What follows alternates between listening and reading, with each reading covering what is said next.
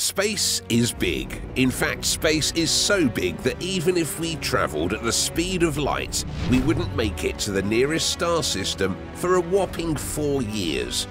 Yes, space is huge and always growing. Yet, so is humanity's desire to truly explore and conquer the universe. But how can we really push the limits of space travel if we simply don't have the technology to allow it? Well, the truth is that we can master and use light speed technology. It just won't be easy.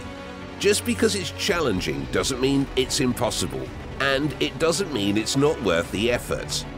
Right now, NASA is hard at work perfecting light speed travel, and when it does, the sky will literally be limitless. So what does NASA have up its sleeve when it comes to light speed tech? Well, let's find out.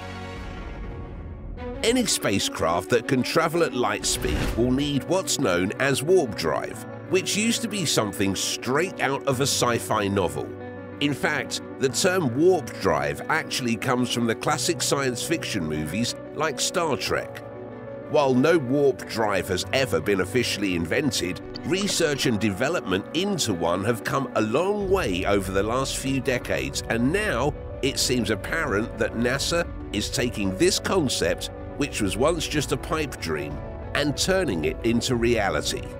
A warp drive would have the ability to quite literally bend the fabric of space and allow astronauts to travel wildly vast distances in far, far less time than previously thought. A warp drive would take a massive amount of energy, more than what's currently available in the universe, to contract and twist space-time and create a bubble of sorts. Inside this bubble would be an area where travelers would feel no acceleration at all. In theory, the bubble will reduce the distance that the ship will need to travel.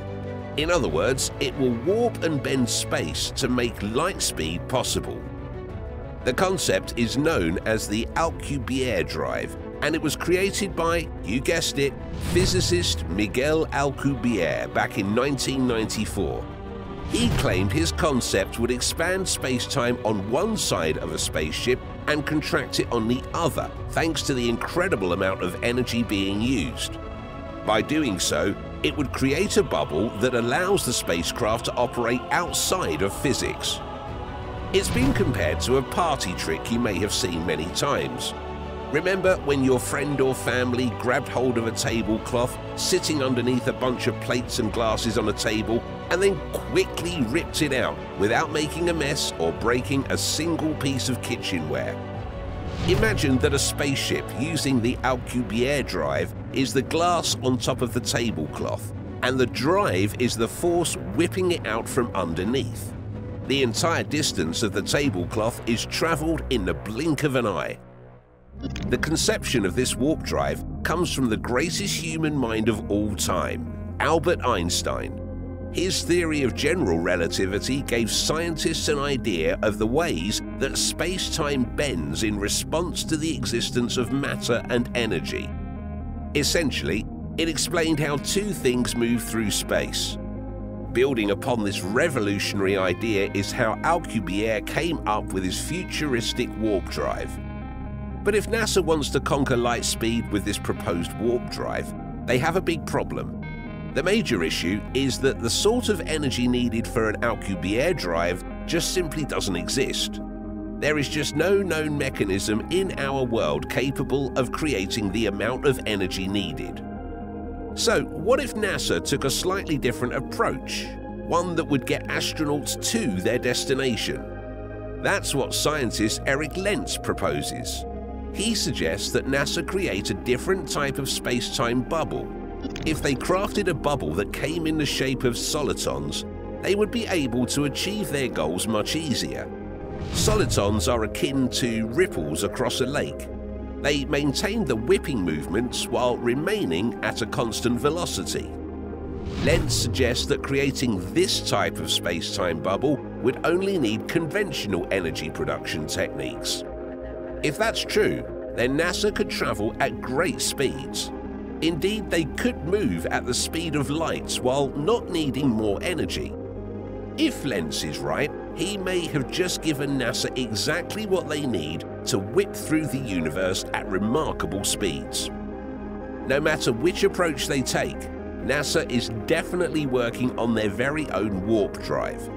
An internal report from inside the agency suggests that they are taking the concept of folding space and time very, very seriously.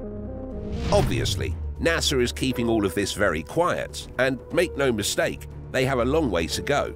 But there is no doubt that they are running with the idea of Alcubierre's warp drive and trying to convert it into something they could actually use.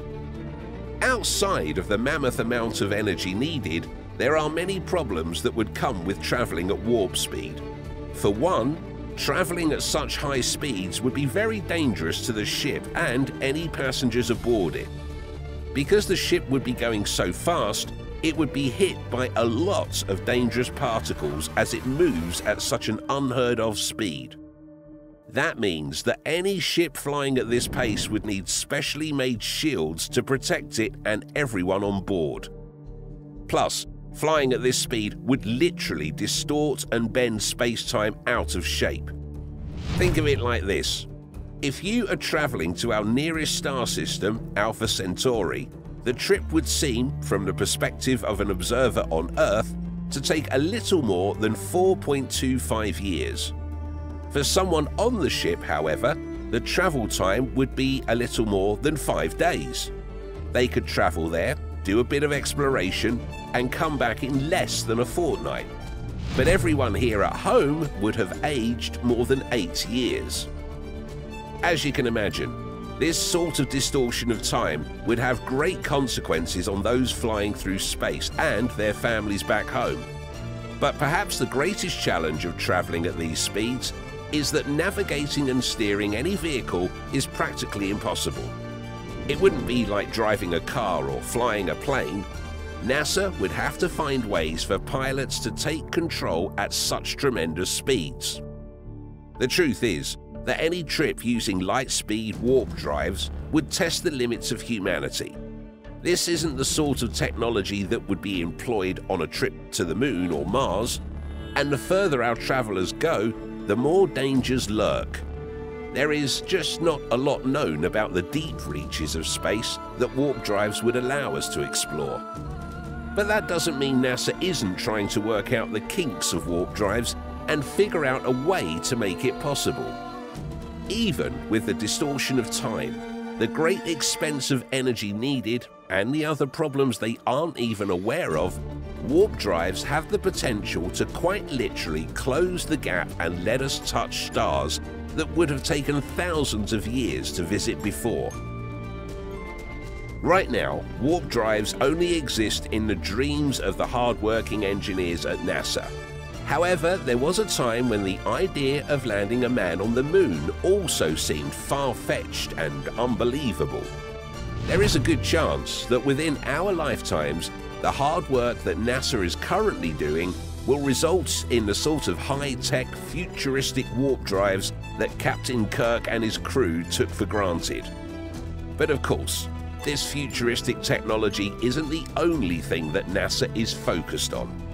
Recently, NASA got back some of the first real images of Jupiter, and what they found left their scientists baffled.